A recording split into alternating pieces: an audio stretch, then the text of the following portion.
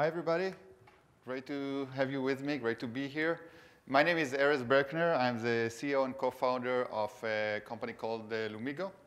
And today I'm going to share with you what Lumigo is doing in its backend. So just as an overview, Lumigo's backend, I'm not going to talk a lot about the product, but Lumigo's backend is 100% serverless, and the essence of this talk is to share with you how we implemented our CI/CD based on serverless for our serverless environment. This is going to be, I will try to make it a very concrete presentation, so you can actually get out of here with specific tools, ideas, best practices that you can go ahead and implement. I have a lot of things I want to share with you, a lot of tools, a lot of best practices. So I'm not going to go very deep into every topic, but I did add links in almost every slide. So you can take a picture. The presentation will be shared later. So you can have more information about everything I'm doing. I'm talking about, and I will be here after the session to extend on anything that you would like to talk about. A few words about me. I'm a developer. Today, mostly developer by heart, but this is what I've been doing for the last 20 years. I've been managing cloud R&D divisions, mostly in a cybersecurity company called Checkpoint, until I founded Lumigo with my partner 2 years ago. And in the last couple of years, we are focusing on microservices and serverless. So this is what I do all day long. So that's my background. Lumigo is a SaaS platform that helps you monitor and troubleshoot and trace your serverless applications. So at the end of the day, connect all your different pieces into a single story.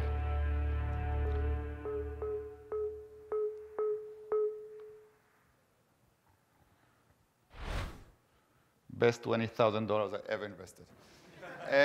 Great. So I mentioned briefly what Lumigo does. Very important, we are 100% serverless in our backend. So this is what we've been doing. We are serverless with our CI/CD and with our entire backend. We are based on AWS. When I say serverless, by the way, I mean everything from API gateway to Lambdas to SNS, SQS, DynamoDB, Kinesis, and so on and so forth. 0 VMs, 0 containers. We built the system with DevOps mind from day one, so everything is as code, including the infrastructure. We've been doing that for the last 2 years, and we have dozens of deployments per day to our production. What's in it for me? I always like to start what you can expect in this session. You're going to learn how we are doing DevOps in the serverless world. I do want to say this is a very young domain. So this is how we do stuff. Maybe you're doing it differently. Maybe there are different things that can work. So I'm sharing my view. I am opinionated, but take this with a grain of salt. We're going to get very practical.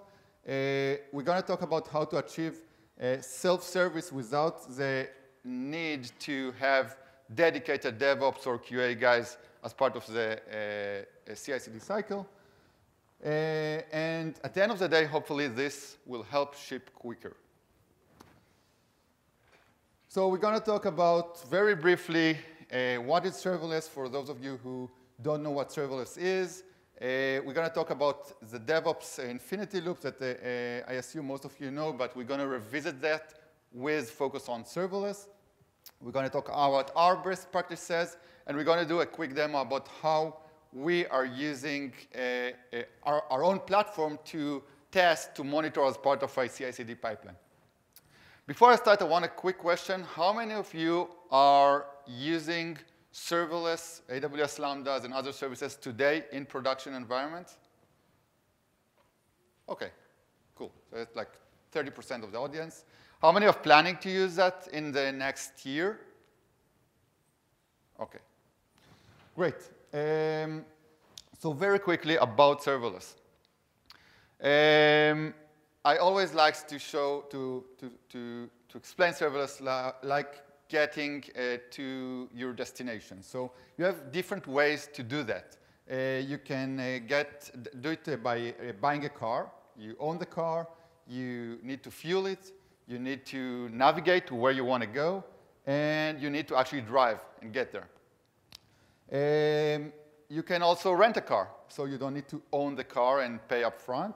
You do need to fuel it to navigate and to drive there. You can take public transportation. So you don't own it, you don't fuel it, but again, you need to figure out how to get there and actually get there, or you can get an Uber.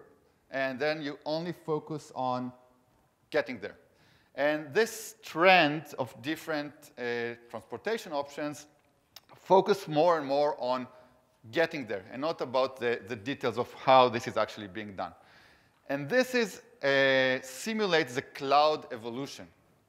So let's think about that in terms of physical servers, virtual machine, containers, and serverless, and the different layers of what you need to do to have them. And again, the focus as we move forward from physical to virtual to containers to functional as a service and serverless, focus is on implementing your business logic and not about how you do it and focusing on what's unique to your organization.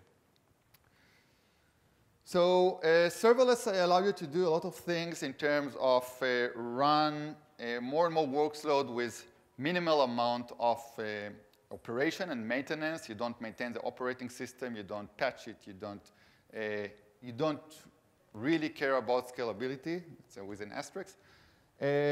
But at the same time, it forces you, and I think that's a good thing, to think in a different way. Think about microservices. Think about how you get different small pieces together and hook them together. This get to the point where I like to call it nanoservices, where you have many, many, many small pieces that need to talk with each other in new ways. Those ways are usually asynchronous with many queues in the system. So it really changes the way that we implement our architecture. Most of serverless environments are self-managed, meaning I am not in control anymore. Somebody else is providing me services. Maybe that's the cloud provider or somebody else, but I can no longer deploy agent, for example, on my compute. If that's a function managed by somebody else, where do I put the agent? So that's a point to remember. And third thing, which is very, very important and interesting, is the cost paradigm. I no longer pay for something that I don't use. If I have a server, I rent it for a month, I pay for that month, no matter how much users do I have. But in serverless, you don't pay for idle. So even if you have an architecture, an application based on serverless, if you have no visits to your site, you will pay 0. And that's an important notion in serverless. This comes with so I do want to say this is a great technology. We love it. We use it all day long. I encourage you to use it, but at the same time, it brings new challenges to the implementation, to the architecture. First of all, how do I identify issues in those environments? How do I get alerts? How do I make sure I know when something goes wrong and I am able to zoom in to understand what exactly is happening? And this becomes harder when, again, I'm not in control. I gave that control for the Uber guy because I don't have the car anymore. So how do you do that in serverless environments? That's a big challenge. How do I understand the cost of such environments? Again, it's per call. It's per demand. So how do I use it? How do I predict it? How do I forecast? All of that become challenging in such a dynamic environment. How do I get visibility? I now have dozens or maybe hundreds of services in my production environment. This is nothing I can comprehend. How can I zoom out and understand what's going on within my environment? So this is about serverless, about the domain, and I want to focus now on the CI/CD. And how many of you never seen this infinity loop? Okay, how many of you embarrassed to say you never? Okay, no, I'm kidding. So hopefully most of you seen this. This is a DevOps world. This is DevOps Infinity Loop. We're going to go through that, how we implemented our CI/CD, and I'm going to show you what's interesting, what's different when it comes to serverless. Few guidelines, our guidelines. Cloud native, we do everything in the cloud. That's probably not specific to serverless. Infrastructure as a code, again, not specific to serverless, but very, very critical to automate everything.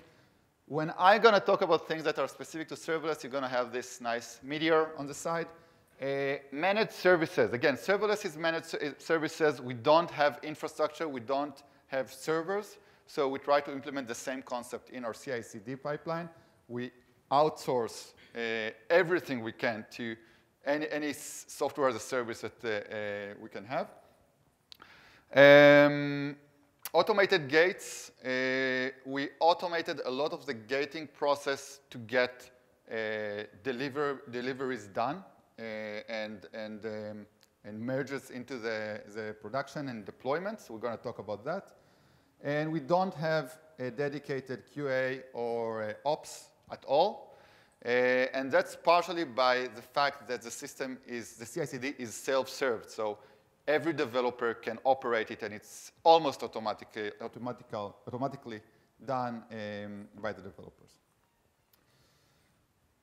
So let's briefly review part of our stack. It's not all of our stack, but we're using Python. We're using Node.js. We're using Jira, GitHub, PyTest, and Mocha for testing frameworks. Serverless frameworks for serverless deployments. How many of you heard about serverless framework over here?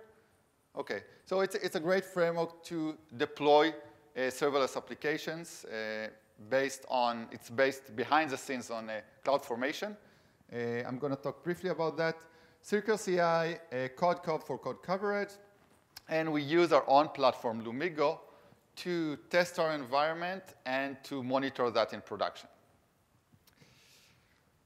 So let's go through the different stages. Very basic about our planning process. We started with a Kanban, where we had, like last year, when we were more focused on specific MVP and POC stages. We moved to Scrum when we wanted to make much more parallelism in our development.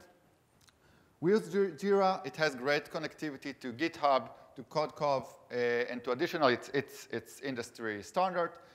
There is a concern about Jira that it's too heavy, it's too complex. We found out that if you spend some time in configuring it and getting rid of all the unnecessary fields, you can make it very lean and simple to operate.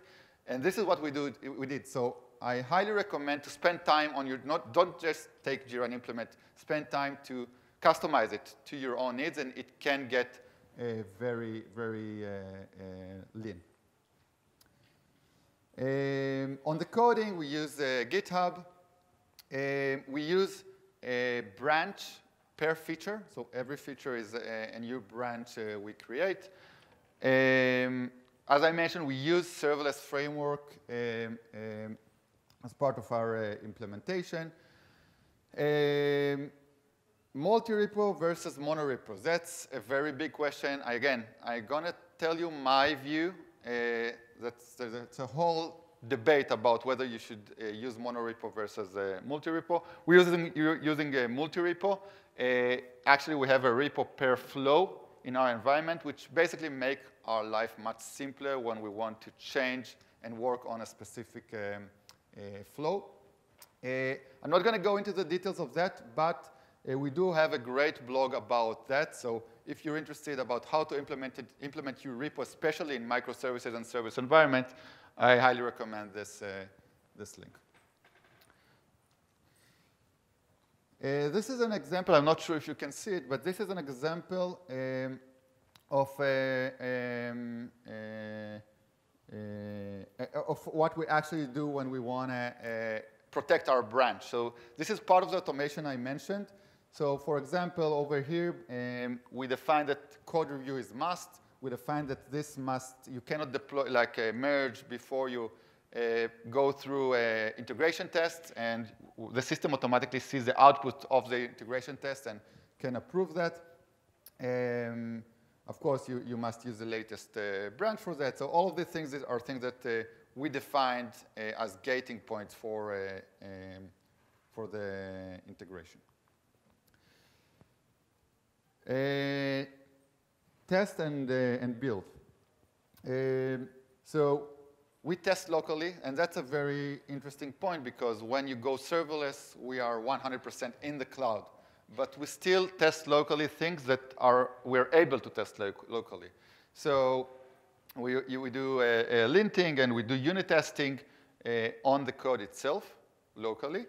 But at the same time, we don't use service mocks. So, and the reason for that, we tried that, by the way.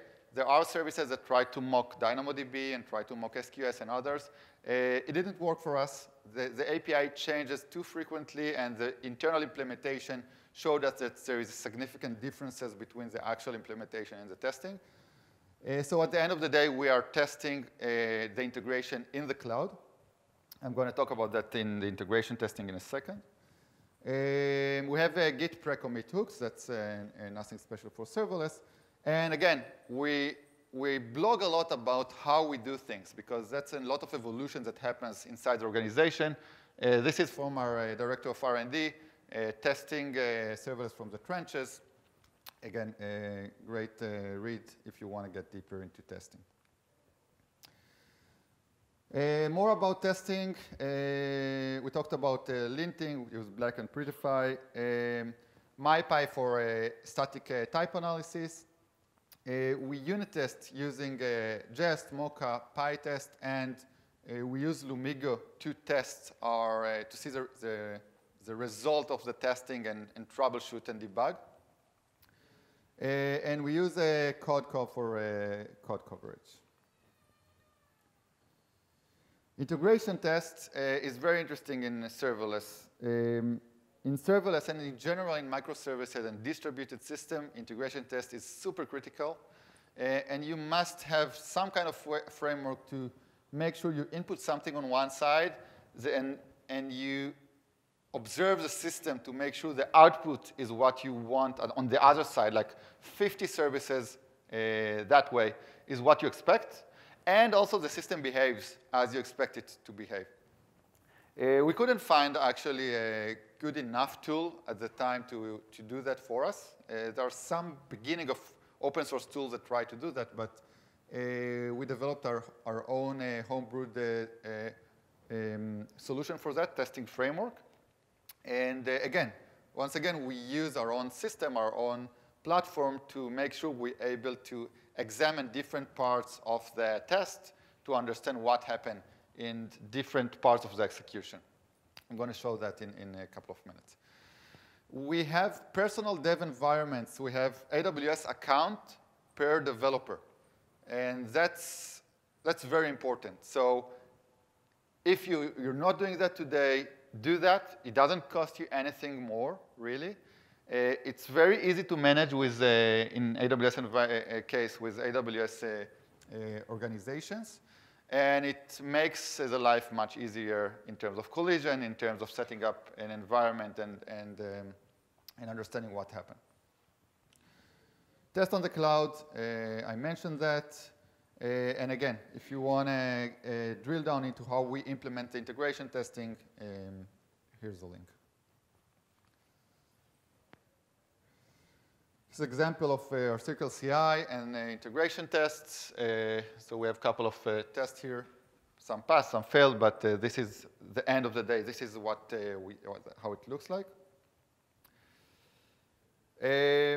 Release. We have two main things in release. We have the developer does a pull request followed by a code review. And once approved and there's a merge, we put a new version tag on that after that merge. So we have that special tag per flow. That's an example of the release gating. So in this case, the merge is blocked because you haven't reviewed your code yet. But Again, this is automatic. Almost everything in the system is automatic, so the developer gets a very easy understanding of what he needs to do to deliver, and that's part of the way why we don't really need DevOps.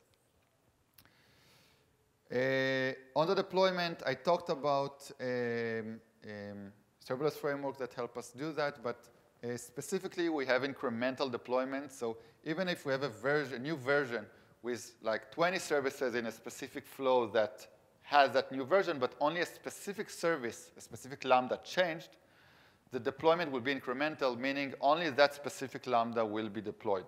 So we deploy only the changes. We have that's very important actually, we have a unified deployment script, both for the integration tests and for the production. So it's 100% the same script with different environment variables, etc. But we didn't start by that, but that makes our life much easier in terms of not having different things happening in integration and in production. We use the frameworks. We talked about serverless framework and some cases CloudFormation of AWS, but we also augment and wrap them with bash scripts where we needed to add additional deployment instructions.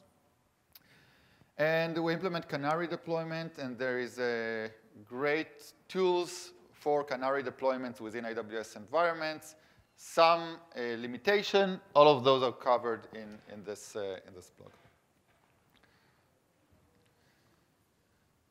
This is an example of a deployment, and I think one of the interesting parts is that what we do is we actually implemented parallel mechanisms to deploy services, and that's very important in microservices. If you have 15 services to deploy, we actually started by doing that linearly, one by one, and deployment time was more than an hour. And after we wanted to improve that, we started to build a mechanism of understanding the dependencies and then deploying in parallel. And now the deployment is less than 5 minutes. So parallel deployment has worked very good for us.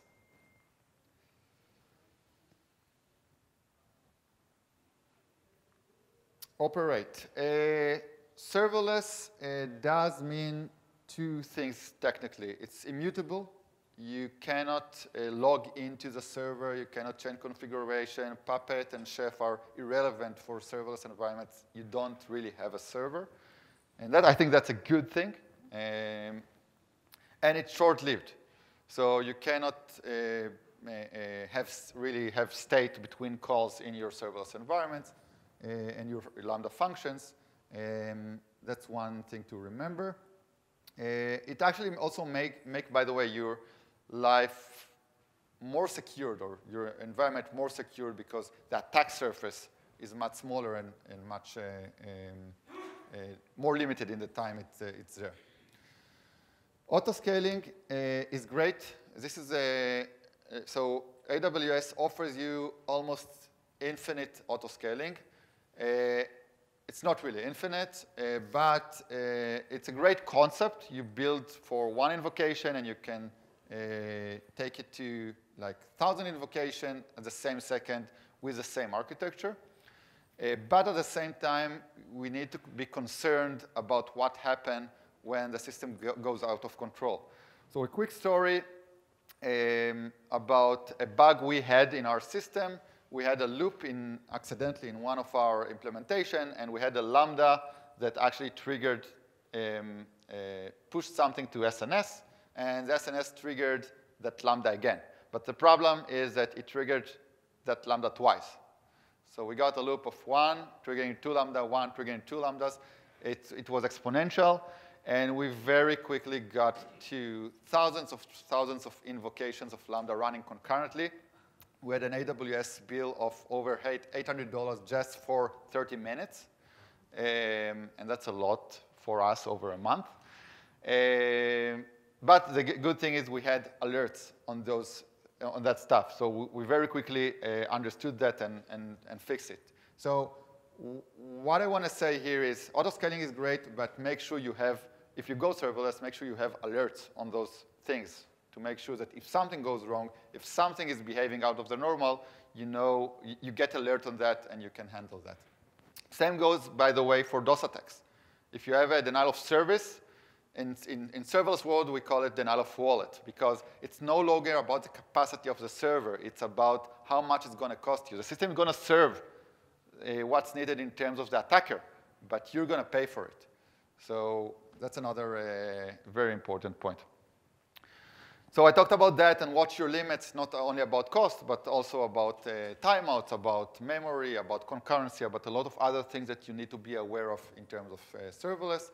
And serverless is not no ops, okay? That was some of the promises people said that serverless is going to make DevOps not needed anymore, or operation not needed. It's not really true. You do need to operate. You do need to understand the CI/CD. You need to configure the environment. You need to monitor and operate it. It makes things much more simple. You don't need to patch things, but still, it's not no ops. Monitor is the last part I want to share, and I want to talk to you quickly about why we actually need to monitor. Of course, we want to, first of all, understand the system is healthy. We want to know when something goes wrong. When something goes wrong, we want to understand what is the business impact. And that's critical, especially in serverless and microservices, because the fact that some function in my environment failed doesn't mean that I have a business problem now. I actually need to understand from this specific function I don't even know about, what was the end game? What was the business impact on API, on user, who is the user? What is that flow? And that's becoming, if I had just like 1 or 2 servers, that's very easy. But if I have hundreds of components, that becomes a challenge to understand the business impact. Once we understand the business impact, we need to fix it. How do I drill down and I get to the root cause when the root cause might be like dozens of services away from the symptom?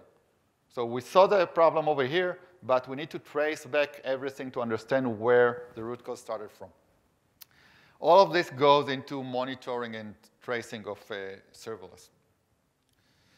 And the challenge here is that in serverless, again, we don't control the environment. We don't have servers. We can't deploy agents. So we need to do all of that with kind of having a blindfold over our eyes.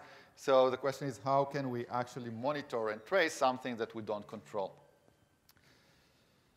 And we do that with Lumigo, and that's a great segue to take a couple of minutes and show you how this is actually done. How is serverless monitoring and testing done in Lumigo with Lumigo?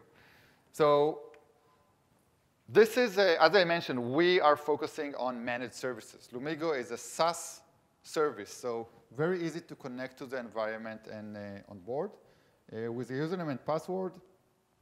And I want to take you through 2 main concepts. One is the concept of alerts. I mentioned that you need to monitor and understand things in your serverless environments. Again, concurrency, memory, cost, a lot of alerts. If you're a serverless expert and you covered all that, that's great. If not, you need to make sure you get these alerts baked into the environment. One of the things that we do at Lumigo is we get all of these alerts baked in out of the box and monitor your environment to make sure that we let you know to Slack, to PagerDuty, whatever you work with, that something needs handling in your environment. So if you get a Slack alert, or in this case, you get an alert over here about something went wrong. And I mentioned some function down the flow failed. In this example, there's an exception over here. So I know that something happens. And now, how do I get and understand the business impact of that? And using systems like Lumigo that allow you to connect the pieces and zoom out and understand how the story of a request started from the beginning to the end, you can actually understand the business impact. So by clicking, I can actually get an understanding of what's going on in my environment. This is the story of the transaction. This is what happens. This is what happened before the Lambda failed. This is a specific Lambda that failed. But very quickly, we can go over here and understand that there's an API called new sales processing that initiated everything. So new sales processing is pretty important. It's an external API. I can understand who is using that and what was the impact. So very quickly, by getting this trace, I can understand what is the business impact. And now I want to understand the root cause. So in order to understand the root cause, what I would do in a non-serverless environment is go to my stack trace and look at the top line and start from there. What failed, and then go backward. That's exactly what we allow you to do in your serverless environment. So going to the deepest level over here, which is the DynamoDB, I can click on this, and I can see information about that specific request. Although there might be like thousands or hundreds of thousands logs in the system in that second, you drill down over here to the specific request of that DynamoDB. You can see the inputs, like what you tried to write to DynamoDB, and what was AWS reply. Specifically, there is a one or more parameters invalid due to empty strings. This is the exception that DynamoDB replied. And specifically, we can actually see the empty string over here that we tried to write. This is a shipment confirmation ID. Let me make it bigger. All of this information is not information that is available in CloudWatch or in Cloudtrail or anything else. So either use a tool like Lumigo to get that out. Lumigo actually get that information out for you, or implement your own code to do that through logging in every one of the services. But without that, you won't be able to actually understand what happened, and you will need to deploy you need to deploy to production in order to have that logs in place. But this is really just the beginning, because I have no idea why this is an empty string. So in a monolith environment, I would now go to the service that called this DynamoDB. And in a serverless environment, I now want to go to upstream, to the Lambda that called that DynamoDB. And that's exactly what we allow you to do. So this is the Lambda that called. We correlate the invocation of the Lambda to show you this Lambda failed due to an exception. And there were 2 retries over here. So this is a mechanism by AWS that retries whenever there's a failure. We correlate that and show you the different invocation and retries and all the information of every retry. And for each invocation, we share with you a lot of information that you will need in order to debug and understand the root cause. So for example, what was the stack trace of that specific Lambda? What was the event and the input that the Lambda got at that specific invocation? What were the environment variables of the Lambda at the time? Maybe this is 30 days ago, and you moved, and there's a new version, but this is like a time machine to what exactly was the state at that time. And all the logs of that specific invocation. All of this information you need to have in order to actually debug serverless environments. And again, if you're not using a tool like Lumigo, at least you need to have some way to correlate events. So you can look at open source tools like OpenTracing, which is OpenTelemetry today, Zipkin, and a few others that basically do the same. You need to integrate, you need to write code for them, but you need to have a solution to connect the dots with a correlation ID or request ID through the different system types. And so on and so forth. I don't want to take you through the entire process, but for every service, including external services, in this case, Twilio, for example, you can see all the information. This is how we actually monitor our environment, but also this is how we actually test our environment in integration test. I mentioned we need to have a way to understand what's getting into the system and what's the output. This is how we do that in Lumigo.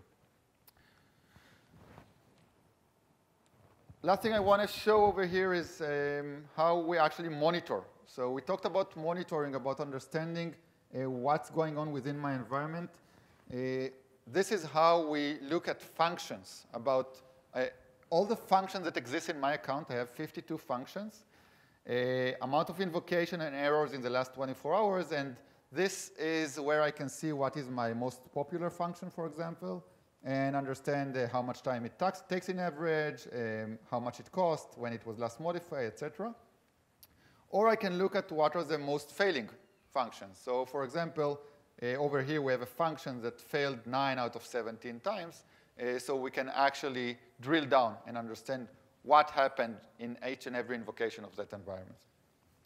Again, it's not focusing about Lumigo. I'm showing Lumigo, but at the very basic, make sure if you go serverless, you have some sort of vendor or implementation of your own to be able to understand there's a problem, and from that problem, drill down and understand the correlation of events that led to that problem, and by that, getting to the root cause.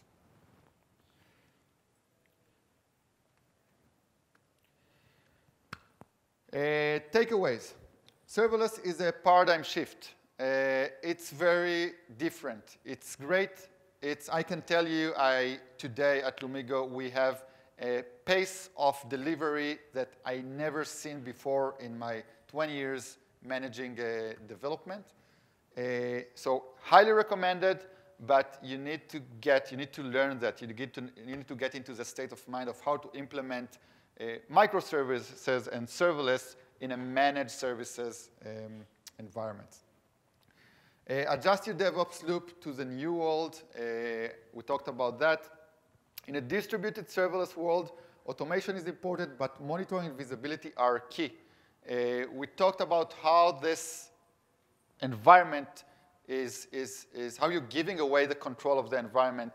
Make sure that if you do that, you have the tools baked in, you have the open source implemented to make sure that you have visibility to what's going on in your environment, both in testing and in production. Otherwise, this will slow you down. And I mentioned a few blogs. Out of many blogs in our environment, we write a lot about our experience, about what we learned in the last 2 years. So feel free to go to our blog and get more information. Last thing I wanted to share with you is an announcement we made in Serverless Days London last month. How many of you know this guy? OK. In London, he was a great, famous guy. This is Jan Kuij, a.k.a. the Burning Monk, one of the biggest thought leaders in the serverless community today, basically opening all the keynotes in Serverless Days and Serverless Conf. We announced last month that Jan is joining Lumigo, and he's heading our consulting services. So if you guys are going into serverless, need architectural review, workshop, training, anything of that sort, feel free to send an email to consulting@lumigo.io. And it's really like probably the best consulting you can have today for serverless environments architectures. So thank you very much. Again, I will stay over here. We have a couple of minutes for questions, but if we can't get all the questions answered, if you want to talk to me personally, I will stay over here outside the door after the session, and I would love to help to anybody who have any question about serverless. So any questions now? Yes, please. You mentioned integration testing frameworks that are starting to be available. Which ones are you specifically? The question about integrations, serverless integration frameworks that become available. Best one I can talk about, we're not using that, so I try to only talk about what we use. There's a great startup called seed.run. That's a startup that is trying to solve that problem. I would take a look at them, but again, I cannot testify from experience. SEED.run. Yes, please.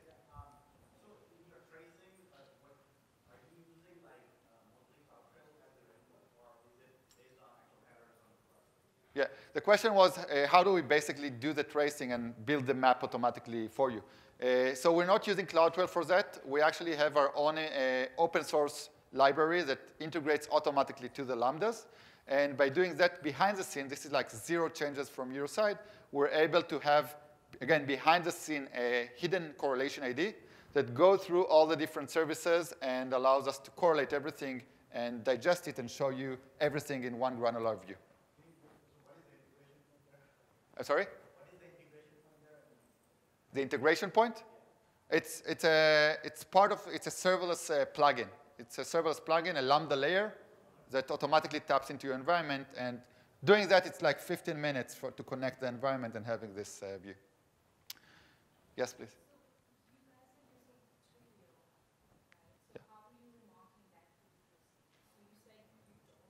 We don't mock Twilio. We're testing that in production, like not in production, but in the cloud. So we have a dev account for every developer, and all the deployment is automated because all of our infrastructure has a code. So when you want to do integration tests, you just click a button, and everything is deployed to the dev environment, to the developer environment.